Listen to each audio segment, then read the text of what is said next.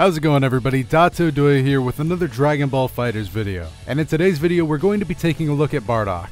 Let's start things off by taking a look at his special moves. Up first we have Bardock's Rebellion Spear. This move can be performed by inputting a quarter circle forward and hitting light, medium, or heavy. This move can also be performed in the air or on the ground, as with a lot of moves that Bardock can perform. The light version of Rebellion Spear sends Bardock flying across the screen with a single punch. The medium version sends him up when on the ground and down at an angle when in the air. The heavy version is a combination of both of them. This is honestly one of Bardock's strongest tools, as he can throw this out in the neutral a lot, and if it connects with your opponent you can easily confirm it into a full combo.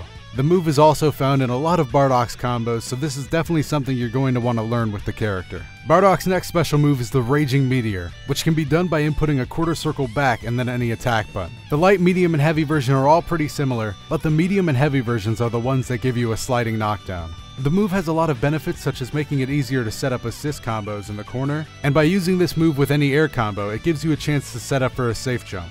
Bardock's final special move is the Tyrant Lancer, in which Bardock can charge up an attack, and then after it hits the opponent, he'll finish him with a Ki Blast. Now, something that's important to remember is that if you hit this move charged, it's safe on block, even though it looks like it really shouldn't be. So you can feel free to hit buttons afterwards, and if your opponent clicks anything, they should be getting punished. Now moving on to supers, Bardock has two level 1s. The first of which being Saiyan Spirit, which is done by inputting a quarter circle forward and heavy and special attack. This move is invincible on startup, and if close enough, it hits twice. After this move hits, you can simply click another button and Bardock will then fire his second level 1, the Riot Javelin, and it'll combo. If you want though, you can do the Riot Javelin by itself by inputting a quarter circle forward and light and medium. Both of these supers can be performed both on the ground and in the air. This is also the case for Bardock's level 3 Revenger Assault, which is a single hit super that allows Bardock to charge forward and do a lot of damage. Now let's go over a couple tips and tricks to keep in mind when you're playing Bardock. Remember to make the most out of your Rebellion Spear. This is a great tool to use in neutral to close the distance between you and your opponent, and as long as you pair it with an assist, it's a safe way for Bardock to get in. It's also a great move to throw out in the air and on the ground to make sure that you're keeping your opponent on their toes. Make sure to also keep in mind that Bardock's auto combo is fantastic for picking up opponents that are falling and then canceling into something else. Another good thing to keep in mind is that Bardock's jumping medium hits twice, so remember if you want the most from your combos to let this move hit twice before doing anything else. And the last thing to keep in mind is that Bardock is one of the characters that has a down light that actually hits low,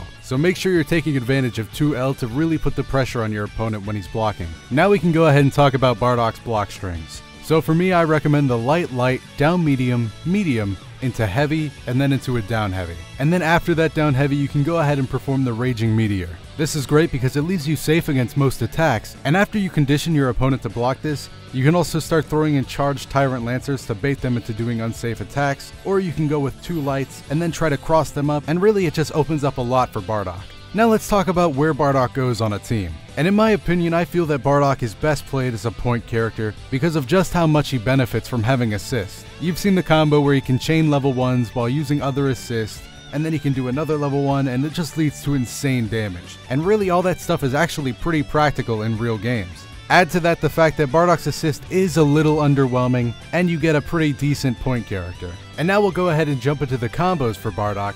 And as you can see, his bread and butter is pretty similar to most other Saiyans here, so there's not too much to talk about. I won't go into detail on this one as it will be annotated at the end of this video, but now we can move on to this combo, which I do really want to go into more detail about. So basically, you can get a touch of death with Bardock with 5 bars, and by landing this simple starter. Now, it might not be a touch of death with every team, but even then it still does an insane amount of damage. And this combo takes advantage of Sparking Blast and 2 assists, so it's definitely something that you're not going to do in a lot of games. But it is definitely worth knowing. As you can see, it takes advantage of Bardock's auto combo, and then a down medium, and then a quick instant air dash into a single hit air medium attack. And then of course that loops one more time, and then you go into the standard stuff with Bardock into the corner combo. And then after that we can see using Bardock's level 1 in tandem with assist in order to keep the combo going. And then right after that, you just DHC into multiple supers, and you do an insane amount of damage. This combo didn't even take me too long to learn. After watching somebody do it, I got it down within 40 minutes. So if you are a Bardock player, this is definitely worth having in your arsenal. And as for Bardock's corner combo, I recommend just doing that small section of the middle combo I showed you. And then of course you can also add assists and supers. Just feel free to mess around with this a little bit. And with that said, that's pretty much the end of this Bardock guide. Remember, if you need any extra help with these combos, there will be annotated annotated combos at the end of this video, and if you have any extra questions on how things connect or anything else about Bardock, feel free to leave me a comment down below. And if you want to recommend a character for me to cover in my next guide, you can also do that in the comments below.